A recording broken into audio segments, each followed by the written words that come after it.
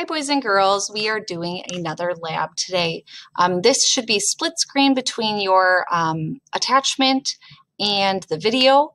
If you have not already downloaded the attachment, there was actually a reading at the top of that with 2 questions that you needed to do first. So if you did not go do that, please do that now. Pause this video and come back to it. If you've already read those 3 paragraphs or listened to me read them and you've answered those 2 questions, then you are in the right spot. It is time for our lab.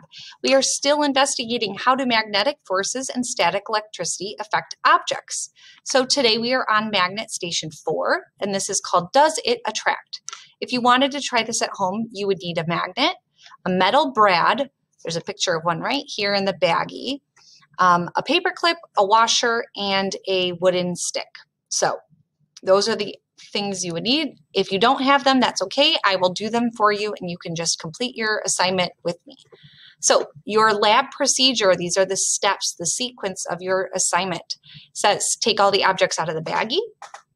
Which objects do you think will be attracted to a magnet? Write yes in the prediction column if you think it will stick to the magnet. Write no if you think the object will not stick to the magnet or not be attracted.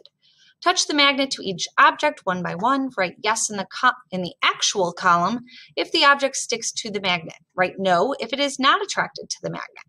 So your bottom of your paper looks like this. This is what we're working on right now. So we are going to start with the very first column. The very first item is a metal brad. You can see it at the top of this video right here. I need you to make a prediction. Do you think that this metal brad will attract to our magnet? I need you to write yes or no in this prediction box right here that I have my mouse on. Go ahead and do that now. Pause the video if you need extra time. We are going to actually try it now. You'll watch the video, and if it does, you'll write yes, and if it doesn't, you'll write no. Let's see.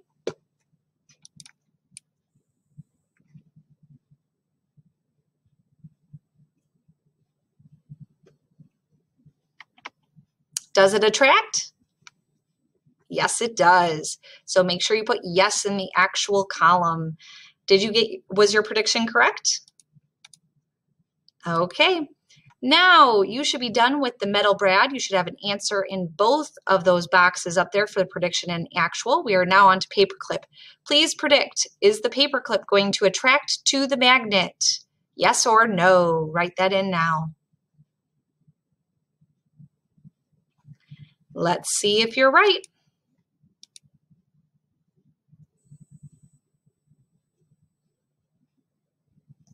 The answer was yes. In the actual column, please write the word yes. Were you correct? Make sure you have something in both of those boxes. Time to move on to washer. Here's a picture of the washer. Do you think that that washer will attract to the magnet? Yes or no? Please write it in this box.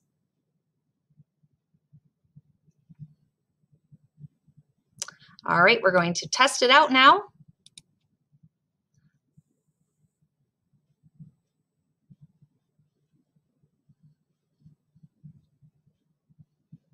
Does it attract? It sure does. All right, in that actual column, please write yes, it does attract.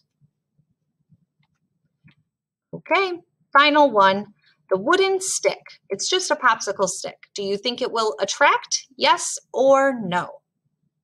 Please write that in your prediction box. Let's check your answer.